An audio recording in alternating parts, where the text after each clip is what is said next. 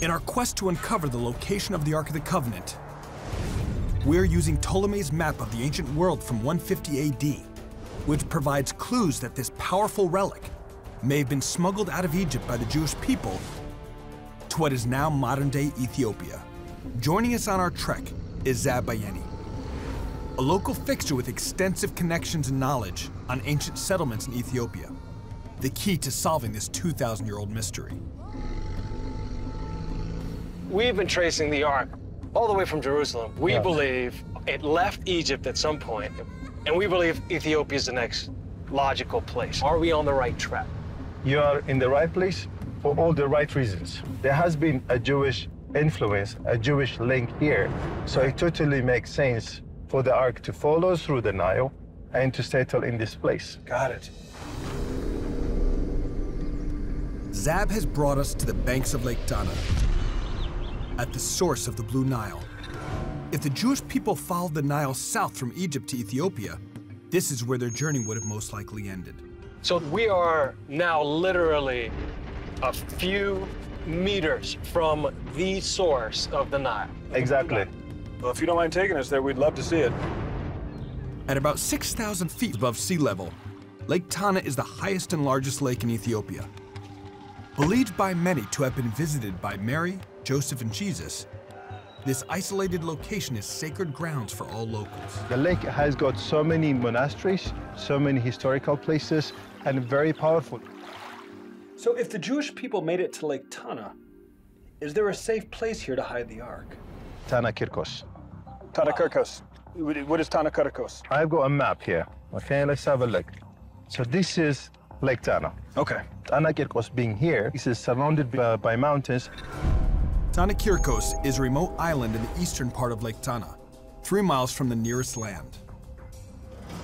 So what I'm seeing on this map, Zab, is essentially kind of a safe place, clearly far away from any easy access. Exactly. It is very difficult to get there. Can you take us to Tana Kirkos? The only way to get to Tana Kirkos is using a traditional old method of transport using papyrus boats. Let's get on a boat. Yeah. Because of deep religious and royal history, Tana Kirkos is considered so sacred by locals that motorized boats are discouraged from approaching it. Yeah, hold it steady. Take your time. Get comfortable. Oh, this is nice. Make yourself at home. This is luxurious. Yeah. The 3-mile journey to this sacred island takes 2 hours by paddling these papyrus boats. How you doing back there, man? Unbelievable. But it's exactly how the keepers of the Ark would have traveled this area over 2,000 years ago. This is one of the most ancient forms of travel on the planet. What better way to reach this sacred, secret peninsula of Tana Kirkos? That's awesome. Absolutely magnificent. Right as we're arriving, exhausted from this journey, on this kind of mystical lake rises this enormous wall of rock. You feel like you're really arriving to somewhere ancient, somewhere sacred, somewhere really special. Outsiders are forbidden to visit Tana Kirkos. The only way onto the island is to be permitted access by the monks who live there. Guys, Salam. Justin Ibala. Justin. I'm Ainakulu. Ainakulu. Emiliano. Ainakulu. Nice to meet you. Deacon Anakulu Mulugeta has lived at the monastery on Tana Kirkos for 15 years. Without his permission, we can go no further onto the island. Okay, what was your purpose to be here today? We've been on a really long journey, so I'm going to be completely honest with you. We're essentially looking for where the Ark of the Covenant might have been, where it might have ended up, and where it is now. Oh, it's nice. Come on and follow me. Lead the way, Anakulu. We're unsure exactly where Deacon Anakulu is leading us, but with him granting us unprecedented access to the island, we're going to follow him wherever he takes us. So this is one of the historic and iconic places. After a 2-mile hike to the interior of the island, we reach a small hut perched on the mountaintop. Early Judaistic custom, which belongs back to the story of the journey of Menelik. When he was age 20, he went to visit his father, Solomon. Together with the Ark of the Covenant, they came to Ethiopia. Many Ethiopians believe Menelik's father was King Solomon, who built a temple to house the Ark in Jerusalem. And Menelik's mother was Queen of Ethiopia. According to Deacon Anakulu, at the age of 20, Menelik was ordered by his father to secretly bring the Ark to Ethiopia. And then they came to this island, they came to Tanakarkos with the Ark of the Covenant? Yeah. Is there any actual proof that the Ark made it to this very place? Yes, this is where you are standing. The Ark is kept. Here, on this stone. On this rock This is where the Ark was kept? Kept here. On this stone. Yep. Thousands of years ago. Yep. You can see the holes. Unbelievable. Unbelievable.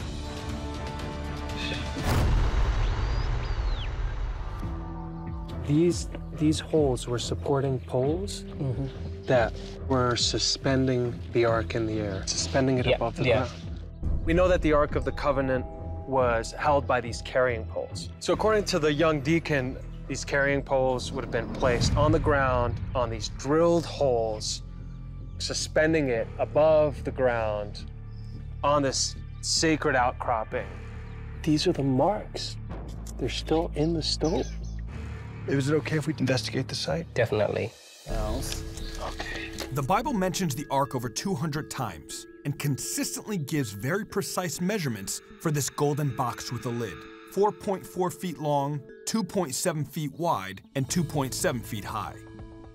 20 inches? About 2 feet. Exactly. These holes are spread out in the outline of a box with the same precise measurements of the Ark of the Covenant as we know them. So we're looking at evidence that matches up with the physical description of the Ark. What would have been happening thousands of years ago when the Ark was here on these rocks? Since the Ark is here, this place becomes the center of ritual. The animal sacrifices. Yes. Inside there is the altar where the blood is kept during the animal sacrifice. The actual altar that The was rock next. altar, yeah, which is next to the Ark. And it's right inside of there. Yeah. We would love to take a look. Is it possible? Yes. According to the Old Testament, animal sacrifice in the presence of the Ark was a common practice. So the fact that this ritual was done right on this spot lends credence to the deacon's claim that the Ark was here. So this is the actual sacrificial altar. Yeah. This thing would have been placed 1 or 2 feet from the Ark of the Covenant. As a lamb was slaughtered, its blood was collected. It's pretty astounding. Watch, this is incredible. We found evidence the Ark could have been at this location, but it's clearly no longer here. So the question is it still on the island?